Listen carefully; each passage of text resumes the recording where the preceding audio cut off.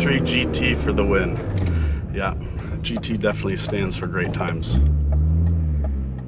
Eric Keller here, Enthusiast Auto Group. Today we're at EAG Super Secret Warehouse number 1, and we're with a very, very special car.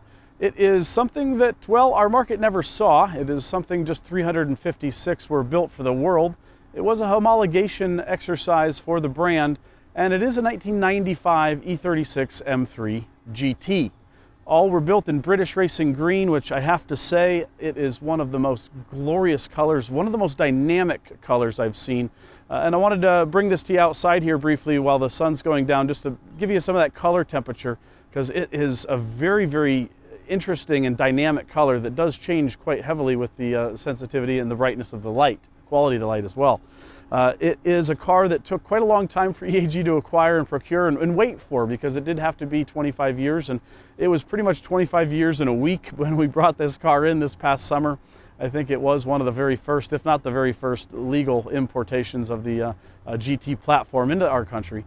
And we are looking for more. This car did not last very long. It never even made it to the website. It was frankly a flash on one of the YouTube videos, and somebody just had to have it. Even though we didn't really plan on selling it, I wanted to experience the car a little more than we did, but I did get some very great drives in, and I hope to share some of those with you at a point here in the future. But if you have a great M3 GT, or even thinking about selling the car here in the near future, let's start those conversations, let's build that relationship, and let's keep that car on the right enthusiast path. We make it very easy, regardless of where the car is at. We just bought another Sport Evo from down under, of all places, and then another from Canada, another from a repeat client, and then another one from, I don't quite remember. It's been a busy couple of weeks. Germany. So if you're interested in any of these homologation cars, do reach out to us, or have one to sell. We'd love to have those conversations. So let's take a lap around this British Racing Green E36. Let's compare it to some of these lightweights, which will be another video that's coming very, very soon. We have a plethora, more lightweights on property than ever in EAG's history, and there's a reason why, and that'll be another video coming here very, very soon. So do subscribe for more, hit that like button, and let's go have some fun with this M3 GT.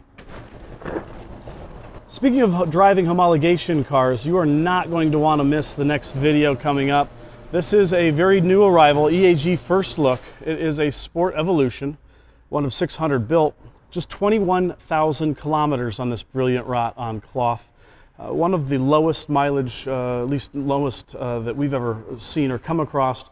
This is going to be a fun one to bring to you, and certainly looking forward to these 4 cylinders of fury that frankly would never have happened if there wasn't an S38.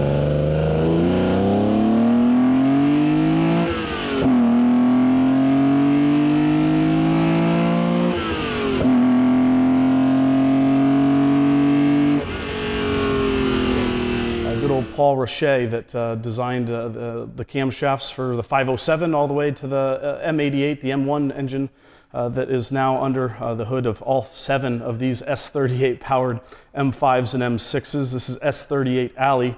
There will be an 8th one here coming soon. That's another video you're not going to want to miss. Good old Paul Zuckerman has traded in his 40,000 mile black E28 M5 that he sourced from us a couple years ago. He's been playing with a lot of pretty heavy duty hardware, which there's only about a baker's dozen E28 M5s that have under 50,000 miles.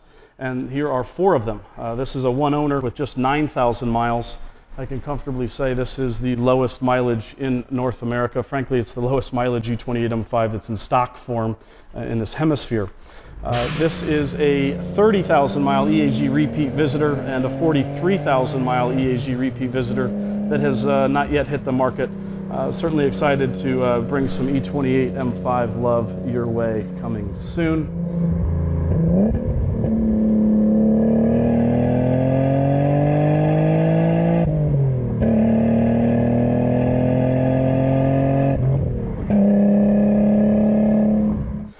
The M6 is, of course, another one-owner M6 in brilliant Zinnebarat, and a black 9,000 mile car.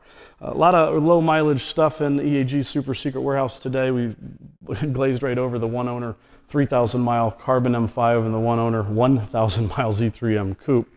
But today our feature subject of E36 nature is, of course, the M3 GT. We're going to briefly talk about some of the GT-specific stuff here while we're stationary before hitting the road. It was built to homologate in Europe for the GT series in the FIA, as well as the IMSA series here in the United States. And this is what it looked like. This is a very similar spec to what BMW North America ran. It's the full PTG wide-body kit. And this was certainly an enjoyable car for the most recent and really the only owner, because it's still on its original MSO. It's got a little bit of battle scars here and there that we're going to be taking care of. Thankfully, it did come with another set of wheels, so we can get it all sorted out. And looking forward to taking you for a ride in this thing next year. It will be a car that we're going to go out and track and have fun and drive, because that's what you do with these cars. The best part about them is driving them, and this is certainly what the winning combination was for the E36 platform, because they did win quite a few races, quite a few series, championships even, and it was all because of the homologation for the GT. So, like the lightweight, or I should say the lightweight's like the GT, it does have the adjustable front splitter. You'll notice the checkered flag insignias on the sides. They will have the forged lightweight wheels. It is a staggered setup, as well as the adjustable rear spoiler without the riser blocks installed on the GTs. You could, as an option, get it without the badge, the insignia delete. They all came with the clear lenses, which was a pretty cool and fun, popular thing to do. I think Evan and I did that on our first E36s, was the clear Euro lenses. Well, that was standard issue on the GT. You'll have the floating front rotors, which again, another European-only bit of kit. And here under the hood, the fire-breathing S50B30. It is a 295 horsepower variant of that 3-liter. It does have a slightly different set of software. It has 264-degree cams. You'll notice the front Motorsport strut tower brace that, again, was borrowed for the lightweight program. And it's a really great free revving, high RPM, 6-throttle body. It's just, it's the predecessor to the S54, which is arguably one of the best, if not the best, naturally aspirated 6-cylinder engine BMW's ever built. But those engines would not have happened had this not happened. And that red one will soon look like this white one, because that is the color of the paint underneath this frozen red wrap, and that car is heading up to EAG momentarily, literally. It's certainly a super nice example that will be unwrapped here very soon, and is going to be something you're certainly going to want to stay tuned for and check out the video on that car when it does post. The car is not yet on the market, but if you're interested in M1, you want to jump the line, another EAG first look here on an exceptionally nice, I mean, check the condition of this thing. It is quite nice. Again, another member of the San Francisco collection. The GT will have the Mexico green interior. It will be paired with the Alcantara. You could get rear headrest. That was an option. That rear sunblind was also an option. Another option were the venting power rear windows. Check this out. It hasn't been opened in a while. You can hear it. The power seats, which this car does not have, was an option. And like the lightweights, they all have the carbon fiber interior trim on the ashtrays, which this is back in the day when they still came with ashtrays. The lightweight dash plaque. Air conditioning, which was an option. The alarm system was an option. The 3-spoke steering wheel was an option. And this car has pretty much most of those options. And again, the Motorsport insignia entry sill.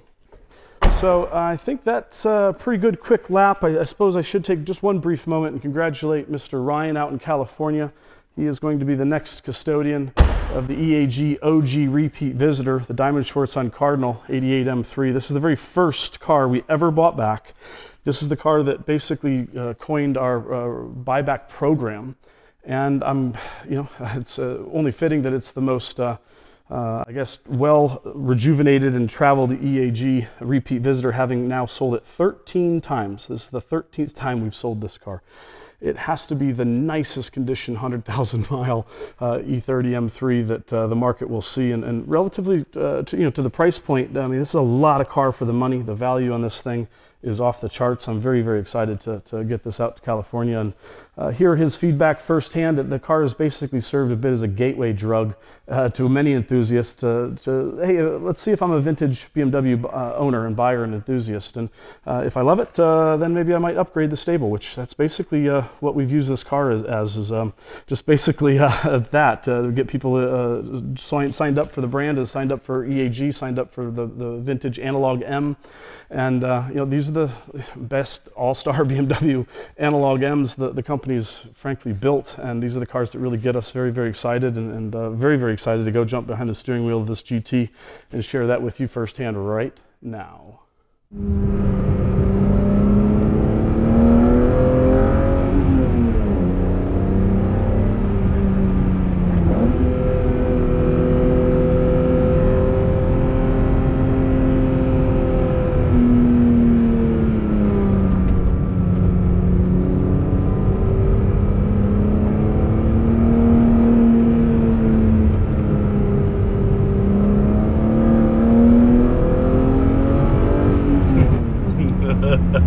This car is a lot of fun. Oh man.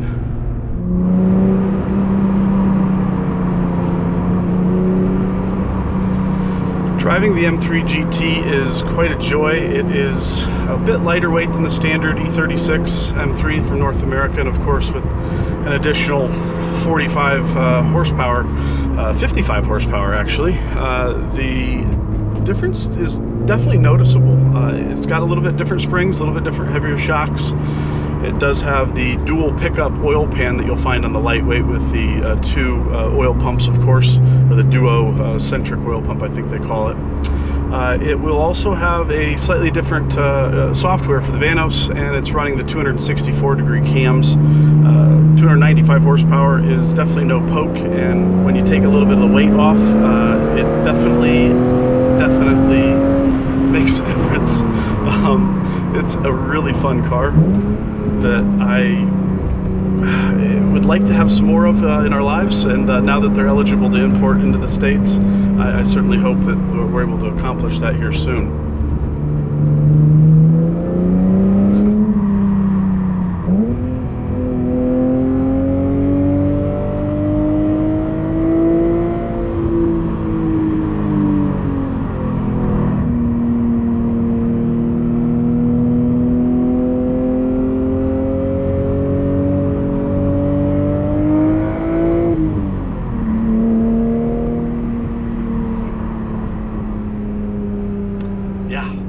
This thing sounds fantastic, and it's a really well balanced car. This is a very good pairing of engine and chassis and brakes, and it's just no wonder the E36 chassis has been an enthusiast favorite for so very many years. And that kind of actually takes me back. My very first 3 Series was, of course, an E36. Evan and I actually had matching 325 ISs, actually, believe it or not. And they were done up a little bit to look like M3s, but that was the cool thing to do back then. And, well, that was the most that we could afford. These cars are very, very special to so many people. And I can tell you 2 people specifically that these cars have meant a lot to over the years are these 2 young guys. This is Evan and I, circa late 90s. This is in our parents' driveway with a pair of 95 and a 93 325 IS.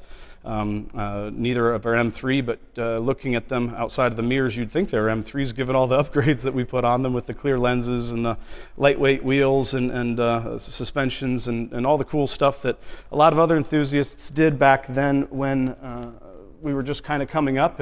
And now, since then, we've had M3s, M5s, new ones, all kinds of other M-Cars since then. And I think for a lot of people that the relationship started with the E36. My first M3 was almost 20 years ago, and I bought it out of Bloomfield Hills, Michigan. It was a Tynan Stage 3 supercharged, of all things, and had very low, just 17,000 miles on it. And I remember that trip up there vividly to go and qualify the car, and of course, make sure it was everything that I had hoped it was, because it was a very expensive car for me, especially at that age.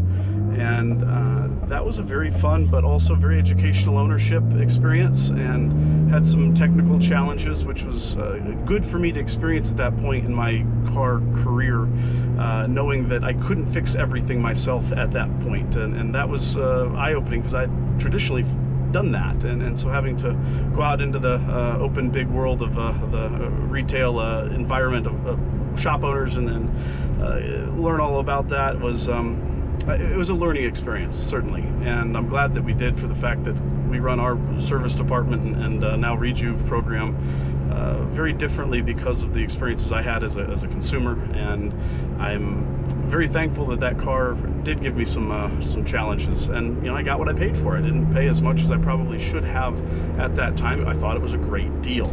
I didn't do too bad on the car, but I certainly didn't do what I thought I was going to. I was paying for college at the time, and driving an M3 GT today, I didn't even know what an M3 GT was back then when I bought that car, actually.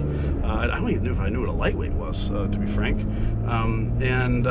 know, they weren't terribly old cars at that point, but to be driving a GT now, 20 years later, it's a pretty great experience. I'm very, very fortunate and blessed to have these great cars in our life, and I'm very excited to be able to share them with you. So I hope you're enjoying the drive as much as I am, because this car is a lot of fun.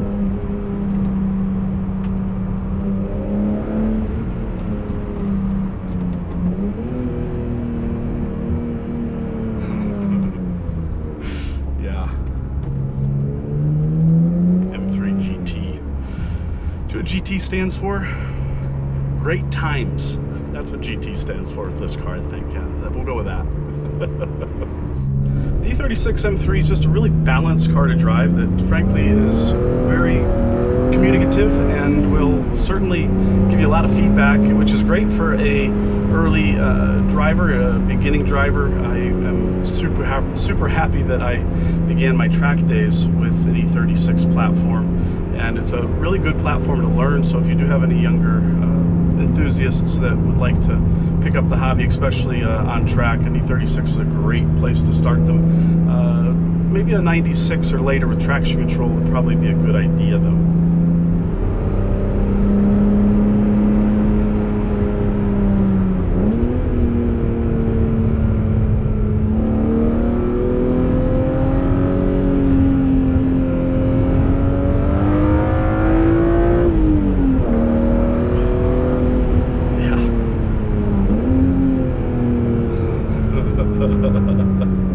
M3 GT for the win. Yeah, GT definitely stands for great times.